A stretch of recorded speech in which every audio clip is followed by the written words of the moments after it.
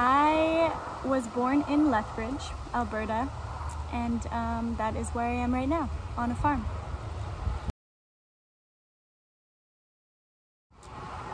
Yes, I was a competition dancer in Lethbridge, and I did my first solo to Zippity Doo Dah. I was in a bright yellow costume with these huge buttons on top, and I was 7 years old, maybe. And then I moved to Calgary to join Airborne when I was 15, and I was on their competitive team. I moved to Vancouver when I was 17. I'm not saying move away young, it was just I really had no choice coming from a small town.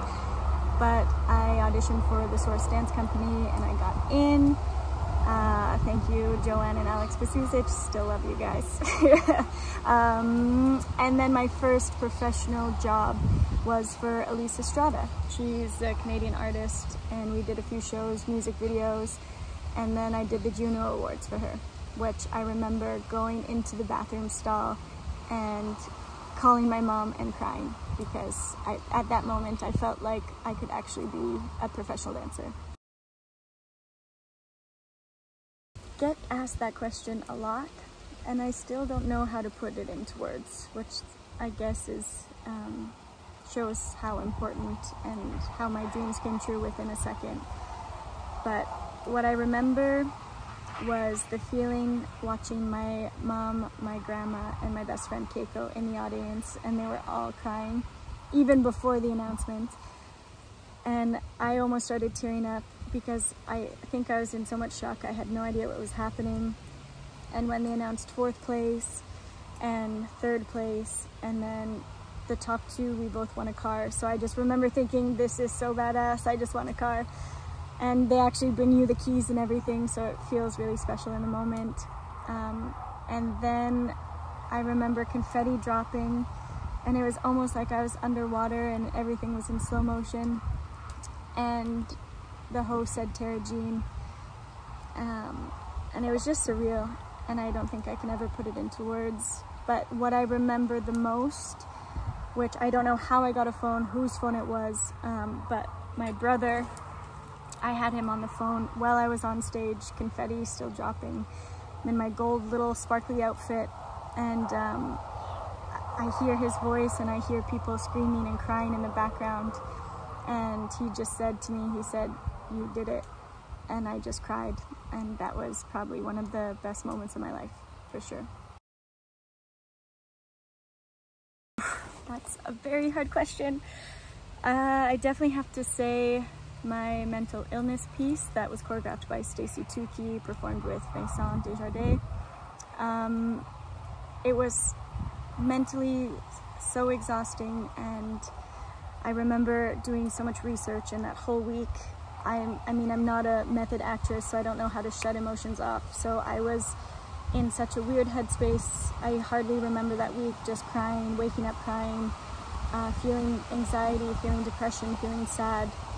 And then learning Canadian statistics of that 1 in every 5 people suffer from a mental illness, and having the artist Katie Thompson reach out to me and explain to me what the song is about and the lyrics, and with her husband. And yeah, I feel very honored and lucky that I was chosen to perform that piece. I knew at age 14 I was doing a workshop with Sarah Dolan in Calgary, and we danced to Delicate from Damien Rice. And it's, yeah, the first time I really knew that I was gonna try and become a professional dancer. Thank you, Sarah!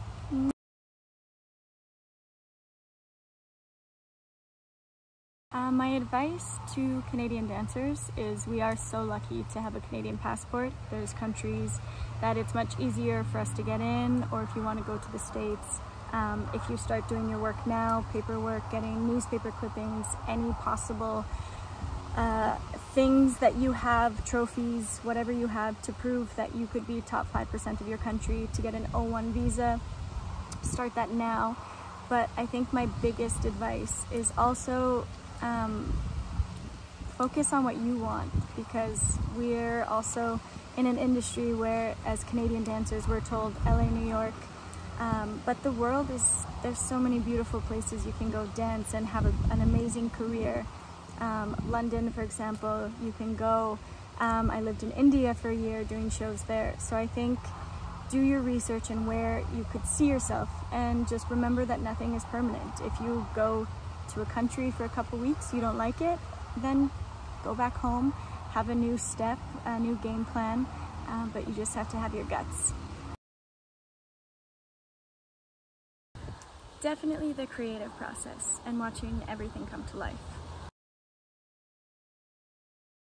Choreography is little bits of my life and parts of my heart, so watching someone else doing my movement and making my life come to life, it's just, yeah, it's an incredible thing. Say the same person every single time. Alex Wong! He's my best friend and we lived together for many years. But when we collaborate together, we've done shows in China and worked together in lots of different countries. It's just so fun. And the creative process, him and I, we work really hard, but we're also very silly together. So yeah, he's my favorite person ever to collaborate with. I've never set goals to dance for any specific artist. But I will say my favorite I've ever worked for, because I'm not impressed by fame or celebrities, anything like that. I'm impressed by really good human beings. And working for Shania Twain, kind person, she's a legend, and yeah, very humble heart. Such an amazing question. I truly am grateful for all the opportunities that I've had in my life. I'm really proud of my career, and everything kind of came in place, and one TV show took me to another country to do another TV show to do etc, etc. So I'm really grateful for them all. But to kind of twist the question, I guess the first moment that I felt extremely grateful and it kind of changed my perspective on life was I was doing a TV show in Burkina Faso in Africa, and I was doing a solo to Hallelujah, and after that performance I went back to my 5-star place with my own private pool, and I thought to myself, like, I am in a country where I've spent amazing time with all these beautiful children in the orphanage and playing drums, and I'm happy crying, and we're barefoot playing soccer with a muddy ball, and I was laying at this 5-star place, hotel, and it just made me realize that I don't need this to be happy, and that I've worked so hard to be a good person, and that the luxury things and stuff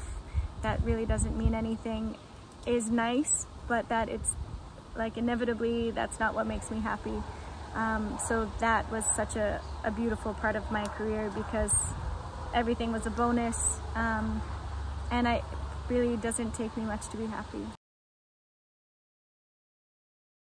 Dermot Kennedy, I love him. His music hits every single heartstring in every song I've ever listened to. And he started as a busker in Dublin, so his career has just gone wild, so super proud of him.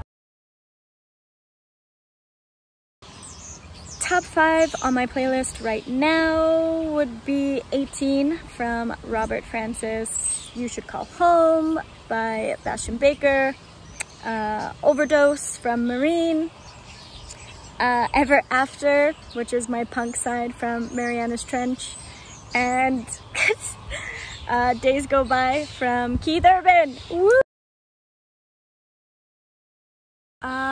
This question is always so hard. I don't know. I have done 61 countries and I do not have a favorite, and that's real. Sorry, that's the worst answer ever. I 100% do not stay positive and motivated all the time. The best way I can explain it is dance is like a relationship with your partner. Some days are going to be hard, some days you're going to have to put in so much work, Some days you're gonna wanna throw your hands up and say that you're done and you don't wanna do it anymore, and that is completely normal. Yeah, you can't put so much pressure on something or someone to make you happy. You have to do that on your own. So if you get cut from an audition, making it into a positive, that it wasn't meant for you, that something better is coming. I've said that to myself thousands of times while I'm crying and always calling my mom saying, I can't believe I didn't get it or whatever. Yeah, you just have to remember why you started in the first place, and it all comes down to the simple matter. Whether it's dance or with someone, it comes down to love. That's it. Anything outdoors, any sports, playing anything, even if I'm awful. I love surfing, even though I'm awful. I love to cook a lot. Being raised around Ukrainian cuisine, my mom taught me cabbage rolls and borscht and vleshnika and all these amazing things that I'm so happy that she taught me how to cook. Geez, another awful answer for you. I don't have a Starbucks order. I try to almost never go to Starbucks because it's such a big franchise and it's all over the world, and you'll be at a Starbucks looking at a Starbucks, which is convenient if you support Starbucks, but I love to go to the little local companies and support like the small, non-franchise, cute little coffee shops. People know that I'm superstitious and I knock on wood 3 times, but not a lot of people know that if there's no wood around, that I do this. 1, 2, 3, 1, 2, 3, 1, 2, 3, tap. That is real life. I'm traveling to Switzerland, which will be my 62nd country. Yeah. And I'll be doing some Zoom stuff from there as well. And also, I'm trying to think, sorry, quarantine has got my brain like, my brother Dustin and I have some exciting news about Human First, Dancer Second, our convention, so I'm excited to share that. And then next year, 2021, is really the next possible TV contract, so I'll keep you guys posted. Probably not the traditional traditions, but playing pond hockey. We always play and it's so fun, except I do regret saying full contact because I always get smashed and I'm scared I'm gonna lose all my teeth. But I guess that's the true Canadian smile. I've been lucky enough to be able to tour my own country, and another awful answer, I can't choose. Everywhere is so different. Alberta beef, no question. I do get a lot of my hats from Simon's in Quebec.